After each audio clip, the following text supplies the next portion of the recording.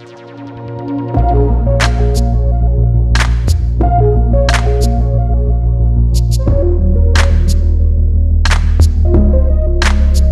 দিনে যখন একজনের শুনলাম পায়ের তলায় সরষে এবং সে উড়তে চলেছে, তার আগেই মোটামুটি পাকড়াও করে ফেলেছি দেবাদ্রিতাকে এবং তার সঙ্গে রাহুলদা। তো একজন ঘুরতে যাচ্ছে সেটা তো জানি, কিন্তু তোমার প্ল্যানটা কি? আমার প্ল্যান হচ্ছে ওর অপেক্ষা করা, ফিরে আসার। এটাই আমার কাজ আপাতত, প্ল্যান তো এটাই। আর অ্যাপার্ট ফ্রম দ্যাট, এগুলো তো বেসিক্যালি ফ্যামিলি টাইম আমাদের সবার। তো will go to R relatives house, ওদের বাড়ি যাবো। অনেক বছর হয়তো এই সময়গুলোতেই দেখা হয়, তো একটু সেলিব্রেট করবো টুকটাক। প্লাস আমার ভাই ফিরেছে বম্বে থেকে, তো ওর সাথে আমি ফাইনালি গেটিং সাম টাইম। আমার বোন যে বম্বেতে চাকরি করে, শি ইজ অলসো কাম। তো will sit down, have some food, enjoy, এই আর কি।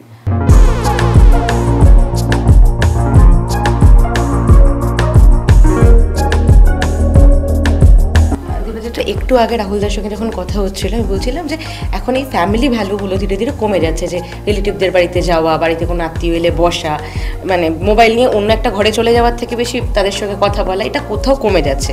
রাহুলদা তখন বললো না, এটা এখনও আমরা মেনটেন করি, সো দেবাদ্রিতা অলসো।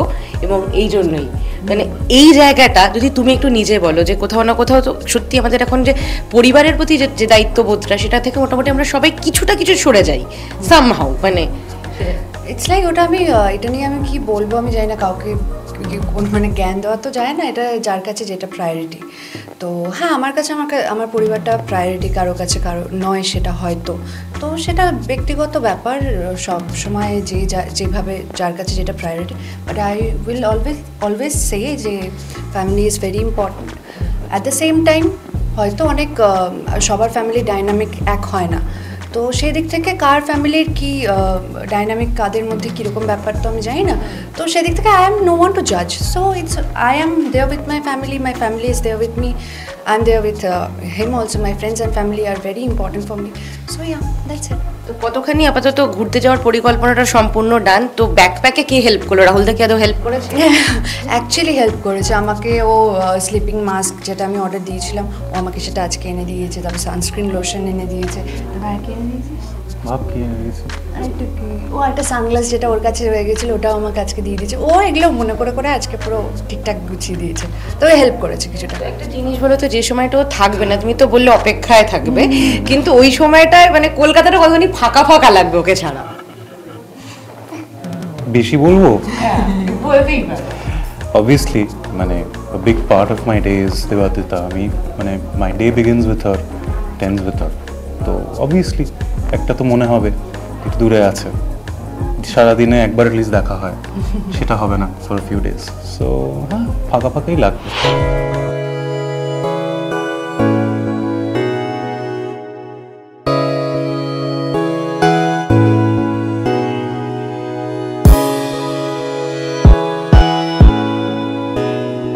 একটা ভিডিও কলে তো অনেকবার হয়তো করতে হবে, তো কতখানি ফোনে চার্জ দেওয়ার জন্য চার্জারটা যত্ন আছে আগে বলো?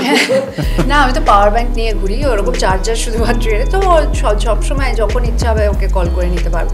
হ্যাঁ, এটাও ঠিক যে আমাদের কাজ থাকে দুজনেরই, তো সবসময় মানে কাজের মাঝখানেও খুব কমই সময় হয় একে অপরকে দেওয়ার মতো, বাট স্টিল চেষ্টা করি যতটা সময় দেওয়া, বাট হ্যাঁ হয়ে যায় আর কি।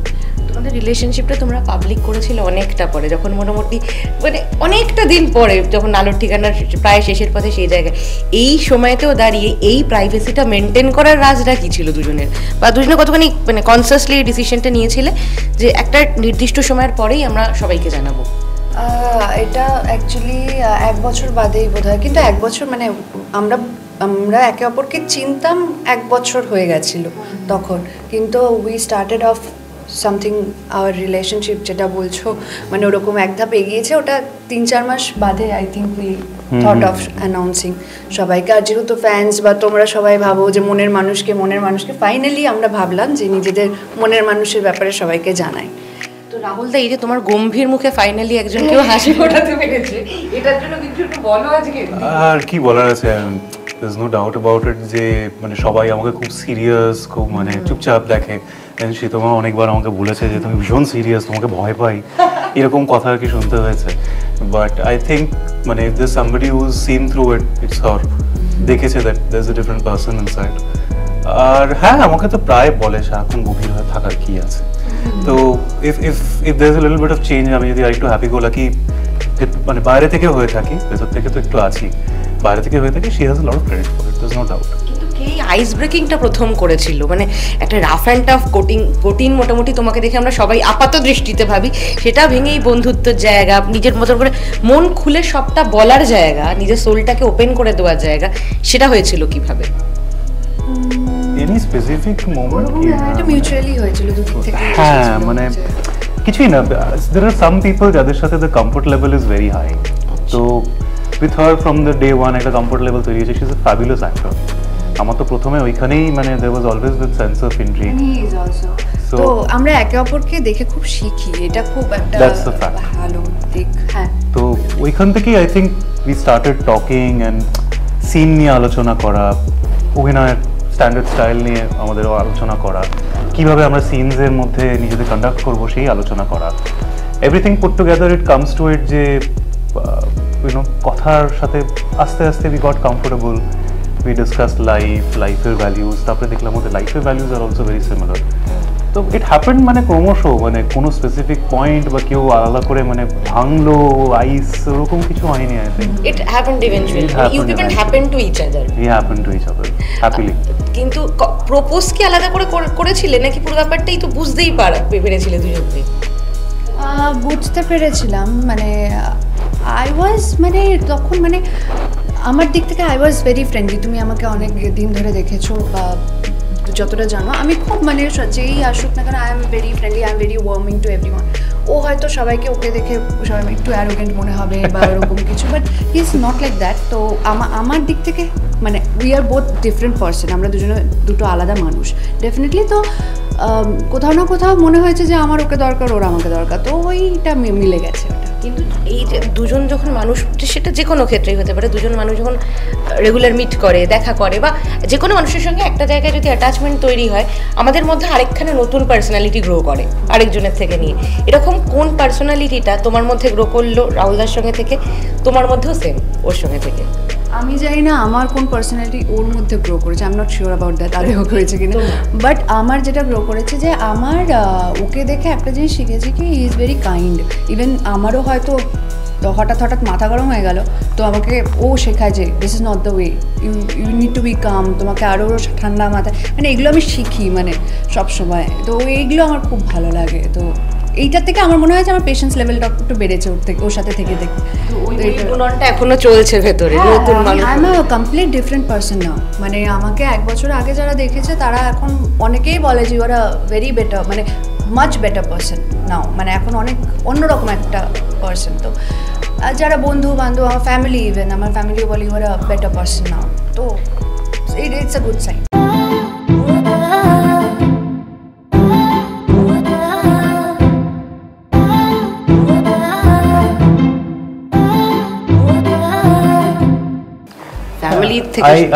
I will interject একবার, মানে ও যে বলছে না that she is a better person now, I don't believe that she is a better person now, she was always a very good person. It's just that ও প্রকাশটা এখন করতে মানে আরো এগিয়ে এসেছে আর কি। বাট আই উইল সে যে আমি ওর থেকে একটা জিনিস খুব ভালো শিখেছি, আমি অনেকটা উইথড্রন, ভেরি রিজার্ভড, যেন বলতো ভীষণ পয়েজড, প্রচণ্ড পয়েজড। তো কোথাও একটা learning how to again wire my heart on my sleeve, being the person that I am inside on the outside, সেটা আমি ওর থেকেই শিখি, because she is very genuine and it shows, and she doesn't need to show it, it's just there, just by being her true self, মানে লোকেদের মন জয় করে নেয়, হতে হয় না নতুন করে। সো কোথাও একটা আমার ভেতরে যে এরকম একটা মানুষ লুকিয়ে আছে, সেটাকে বাইরে বার করার পেছনে ওই শিক্ষাটা আমি ওর কাছ থেকেই রোজ পাই। And I look at life very differently now, আগের থেকে। মানে সে তোমার I think will agree, দেখা যেখানে হয়েছিল অনেকবার বলে হচ্ছে তোমাকে খুব ভয় পাই, but I think overall now even I think media friendliness আগের থেকেও আমি অনেক বেশি বলি আগে as opposed to others। মানে ইন্টারভিউ করার সময় তুমি বোধহয় কিছুই বার করা যায় না মুখ থেকে, ওরকম একটা ব্যবস্থা হতো। So now I'm a lot more open as a person and she's got the credit for it. তো মোটামুটি ইন্ডাস্ট্রির কোন বন্ধুরা জানতো তোমাদের ব্যাপারটা? আমাদের অ্যাকচুয়ালি ওরকম ব্যাপার ছিল না যে লুকিয়ে চুরিয়ে কিছু, এভরিওয়ান নিউ অ্যাবাউট আস, মানে আমরা সেটে দেখা করতাম বা আমার শুটিং শেষে হয়তো আমাকে নিতে এলো শুট শেষ করে, এরকম ভাবে বন্ধুরা ওপেন আপ করে দেয়নি অন্য কারোর সঙ্গে, মানে সেটাও তো একটু না, নট রিয়েলি।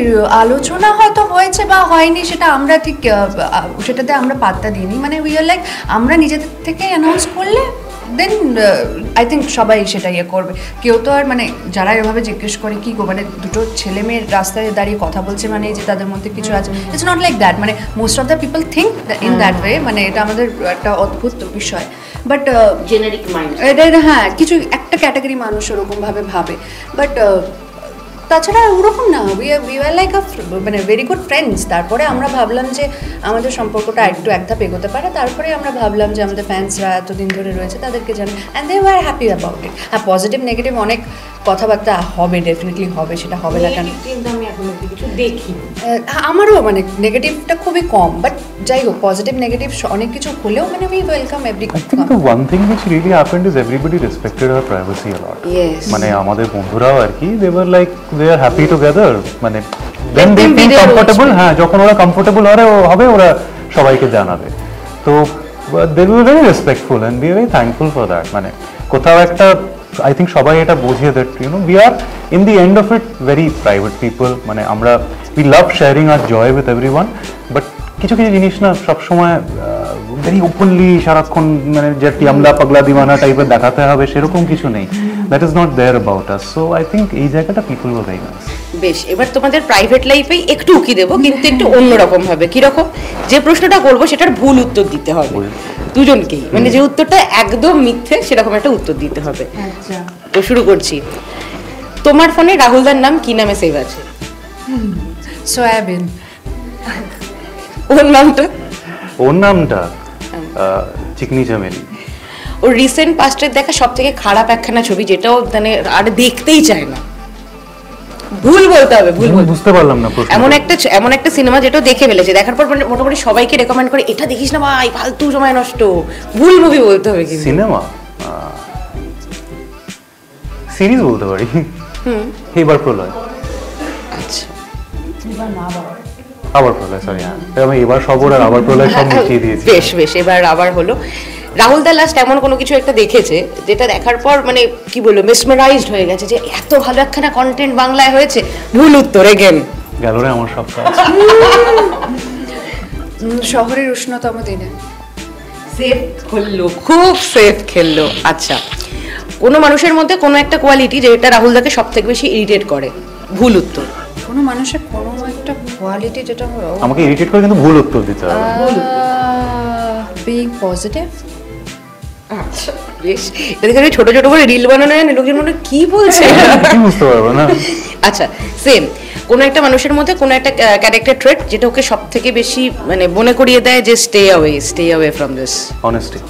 ভুল উত্তর তো। হ্যাঁ। আচ্ছা, যদিও নিজের মধ্যে কোনো কিছু একটা চেঞ্জ করতে চায়, দেবাদ্রিতা নিজের মধ্যে কোন চেঞ্জটা করবে? ভুল উত্তর। নিজের মধ্যে যদি চেঞ্জ করতে চায় তাহলে কি চেঞ্জ করবে সেটার ভুল উত্তর। বাবা এটা তো বেশ মানে আমাকে মানে নিউক্লিয়ার ফিজিক্সের মতন ভাবতে হবে এটা। আরেকবার প্রশ্নটা শুনি। দেবাদ্রিতা নিজের মধ্যে নিজের কোন ক্যারেক্টারের জায়গাটা বা কোনো এমন একটা জায়গা যেটাও চেঞ্জ করবে, কোনো একটা অভ্যেস হতে পারে যেটাও চেঞ্জ করতে চাইবে, সেটার ভুল উত্তর দিতে হবে। জটিল অঙ্ক, মানে আমি ভাবছি যে এটা মানে ক্যালকুলাস করে কি মানে ডিফারেন্সিয়েশন ইন্টিগ্রেশন করে কোথায় দাঁড়াবে।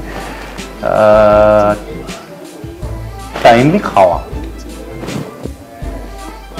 ভুল উত্তর দিতে হবে তো, মানে এটা চেঞ্জ করতে হবে না আমাকে, মানে এই রে আমার নিজেই না না মানে আমার অ্যাকচুয়ালি টাইমলি খাওয়া মানে শুটের এদিকে মানে শিডিউলটা এদিক ওদিক হয়ে যায়, তো মাঝে মধ্যে এমন ক্রেভ হয় এক গাদা চকলেট খেয়ে নিলাম, মাঝে মধ্যে ভুলভাল ডায়েট হয়ে যায়, তো সেটা আই থিঙ্ক চেঞ্জ করা উচিত। কিন্তু কেন বললো বুঝলাম, কারণ ভুল উত্তর দিতে বলেছে আমাকে। ভুল উত্তর দিতে বলেছে। আচ্ছা, আমার ক্যালকুলেশনটা ভুল হয়ে যায়, আমি বুঝতে পারছি। আমরাই কনফিউজ হয়ে গেছি। আচ্ছা বেশ, কোন জিনিসটার পেছনে দেবাদ্রিতা, আচ্ছা না এখন তো রাহুল দার টার্ন, কোন জিনিসটার জন্য যদি অনলাইন শপিং এর কোনো অপশন থাকে, হাতে কিছু চলছে, রাহুল দা মানে গুচ্ছের টাকা খরচা করতে পারে কিছু না ভেবে? ভুল উত্তর তো। ভুল উত্তর, wrong answer.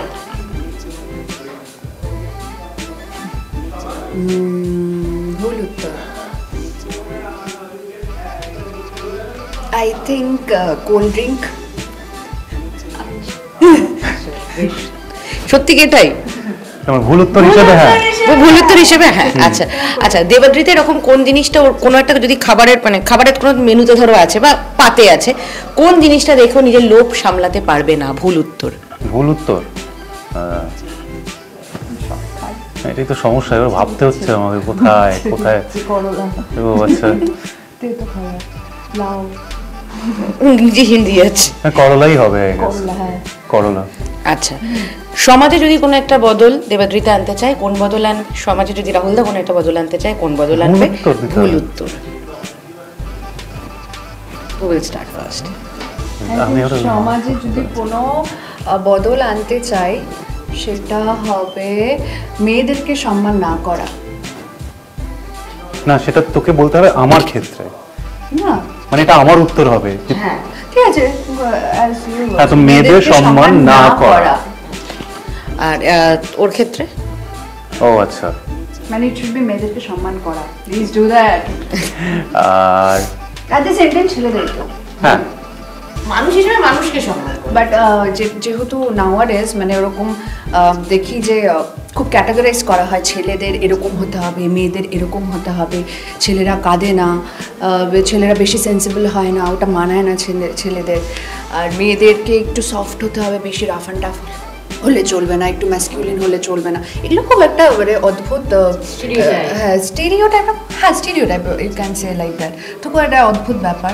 R I like Rahul just because of the fact ও খুব সেন্সিবল, মানে ওর হয়তো কোনো একটা ছোটো ছোটো জিনিস ওকে হয়তো একটু কষ্ট দেয়, তো এইটা কি মানে আমার মনে হয় হি হ্যাজ ফিলিংস, তো এইটা ভাবে আই থিঙ্ক এই বিষয়টা আই থিঙ্ক মানুষ ক্যাটাগরাইজ করে ফেলে, this is feminine, this is masculine, তো I think this should change. তো আই গেস আমার মনে হয় রাহুলদার মানে ওর তোমার প্রতি এই ভালোবাসাটা জন্মানোর একটা বড় কারণ হলো যে রাহুলদাকে আমরা চিনি, সে তো একটু শক্ত নিজের কাছ থেকে, তাই I like the fact that he cries, মানে এরকম একটা স্টেরিওটাইপ। রাহুলদা হয়তো সেই ওপেন আপটা তোমার সঙ্গে করতে পেরেছে, সেটা সবার সঙ্গে হয়তো, হ্যাঁ সবার কাছে হয়তো ও খুব অ্যারোগেন্ট, হয়তো নিজের রাগটা চেপে রাখলো, এই রাখলো ওই রাখলো, but at the same time গিলে নিল, কিন্তু ওটা খুব খারাপ হয়। I think most of the ছেলেরা আই থিঙ্ক এই প্রবলেমটা ফেস করে আজকাল, মানে নিজের ফিলিংটা ওরকম না, we are boys, we can't Cry, we have to B rough, we need to be strong, এরকম একটা অদ্ভুত প্রেশার সমাজ চাপিয়ে দেয়। বাট আই উড সে যে সবার মন আছে, সবার একটা মানে এক এক রকম, এক একটা মানুষ এক এক রকম হয়, so we should not put in a category, this is that is this, এরকম টাইপের। তুমি এবার প্রশ্নে আসে যখন খুব সুন্দরভাবে এক্সপ্লেন করে দিয়েছে যে কোথাও না কোথাও যে কেন কাছাকাছি আসা তোমাদের। এবার ও কোন চেঞ্জটা আনবে সমাজে? ভুল উত্তর। কোন চেঞ্জটা আনবে সমাজে? ও কোন চেঞ্জটা আনতে চাইবে? ভুল উত্তর, জাজমেন্টাল হওয়া, জাজমেন্টাল হওয়া। মানে ব্যাপারটা হচ্ছে ভুল উত্তর যেহেতু, তার মানে ও চাইবে যে লোকেরা জাজমেন্টাল না হোক। বেশ, আমরা সবাই মোটামুটি হালকা মাথা কেটে গেছি, মানে এখন আমিও মনে না দিই প্রশ্ন চাপ তো ফিজিক্স ক্লাসে হয়নি যতটা এখন। দেখে সত্যি কথা বলাটা কিন্তু চাপের নয়, মানে আমরা কিন্তু দুম করে বেরিয়ে যায়, ভুল ঢপটা কি বলবো বানি। কিন্তু আজকে যে কারণে এখানে তোমাদের পাওয়া, তাদের সঙ্গে কি একটু ইন্ট্রোডিউস করিয়ে দেবে? আজকে আমরা পিবি স্টুডিওসের সঙ্গে কাজ করছি, আর আমরা যে কাজটা করছি সেটা ডেফিনেটলি বিভিন্ন সোশ্যাল ওয়ার্কিংয়ে কাজে লাগবে। আর we are very excited for this, কারণ এরকম একটা শ্যুট আমরা প্রথম করছি, আর খুব সুন্দর একটা কনসেপ্ট, মানে আমি কনসেপ্টটা পুরো এখন বলছি না কি বিষয়, বাট যারা খুব আর কি ডিসক্রিমিনেটেড বা যাদের ফিলিংসের দাম দেওয়া হয় না, তো সেই দিক থেকে দে are very at the same time they are very strong at back of the mind, তো we never know what can turn in two what, so yeah we need to be kind to them, we need to B soft hearted to them.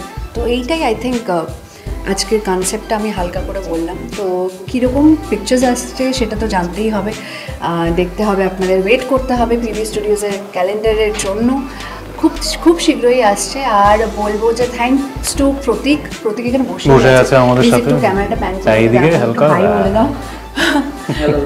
তো ওর সাথে shoot করে খুব ভালো লাগলো, অনেক দিনের plan ছিল, আমরা মানে ইভেন আমার অনেক দিনের প্ল্যান ছিল, আমি আমারটা বলছি, আমার অনেক দিনের প্ল্যান ছিল যে প্রত্যেকের সঙ্গে কাজ করবো করে হয়েও ওঠেনি, তো ফাইনালি এই শ্যুটটা হয়েছে, and I am very excited for the pictures, so let's see.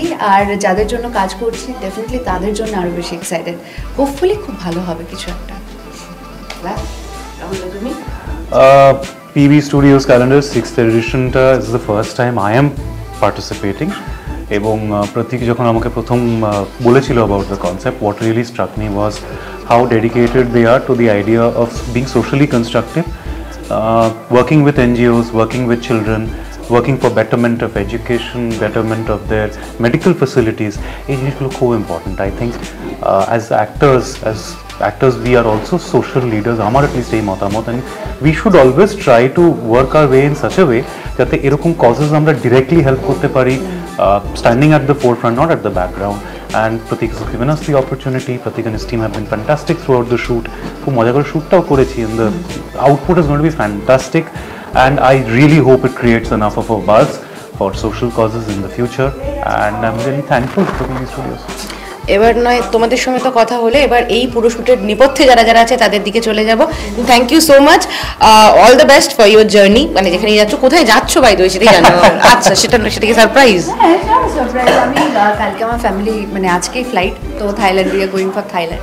তো ফ্যামিলি ট্যুর অনেকদিন ধরে আর কি প্ল্যান ছিল। তো ফাইনালি ভেবেছিলাম একটু ছুটি পাবো, কিন্তু নতুন একটা কাজে ঢুকে গেছি এবং শুরু হয়ে যাবে। তাও কোনো রকমে ম্যানেজ করে যাচ্ছি, কারণ এইরকম মানে আমাদের তো জানোই এত হেক্টিক স্কেডিউল, তার মধ্যে সময় বের করা সম্ভব না। তাও 4-5 দিনের একটা ছুটি নিয়ে we are heading two Bangkok. তাহলে তোমার কাছে লেটস সিটা CEA হয়ে গেল, লেটস সি হয়ে গেল।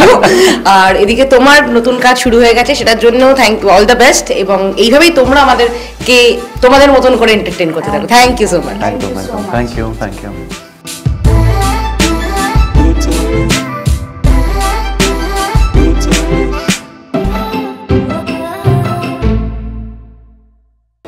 টলিউডের latest update, gossip and entertainment পেতে সাবস্ক্রাইব করুন শুধুমাত্র সিটি সিনেমা, আর ফলো করুন সিটি সিনেমার Instagram, Facebook, Twitter and share chat page.